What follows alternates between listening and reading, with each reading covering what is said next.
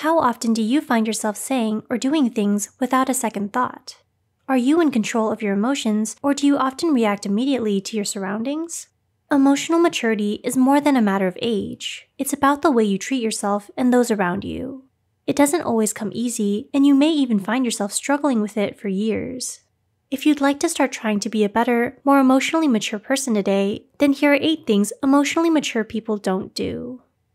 Number 1. Overreact.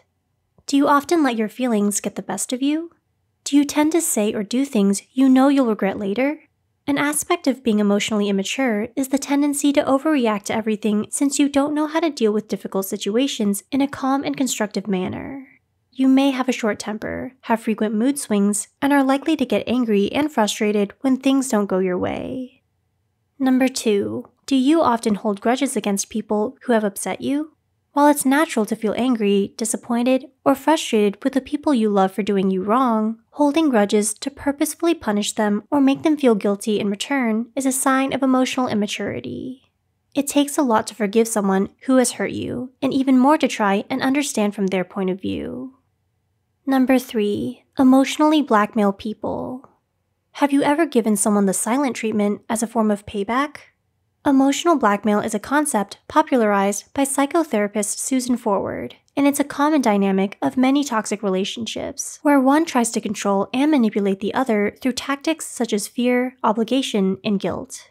Other examples of this include withdrawing affection, acting passive-aggressive, and threatening to end the relationship or replace them with someone else.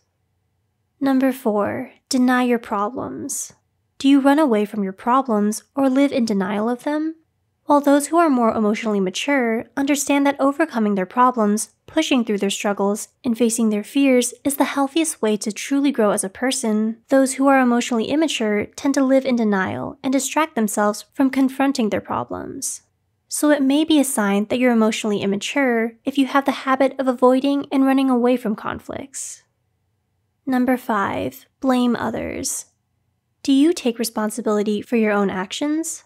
People who are quick to play the blame game and point their finger at everyone but themselves lack the self-awareness to own up to their mistakes and take responsibility for their actions. Always blaming other people for the things that go wrong in your life is an unhealthy and immature way of coping with the shame and guilt you may feel when you do something wrong. Number 6. Beat yourself up. Do you often get mad at yourself for even the tiniest mistake or beat yourself up over the things that are out of your control?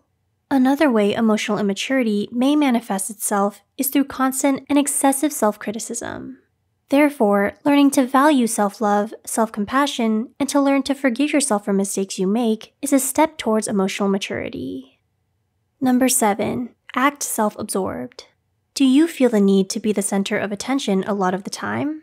This want for attention or validation from others may be because you base your self-worth on how others see you. As a result, you may end up constantly putting your own needs before others, or by demanding that others give in to what you want and need. Number 8. Always need to be right. Have you ever found yourself getting really angry and frustrated with someone because you insist on being right?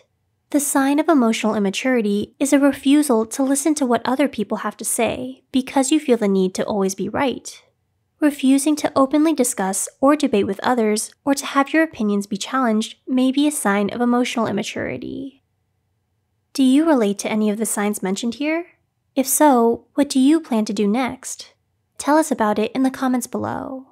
If you enjoyed this video, please like and share it with others who may find it helpful too.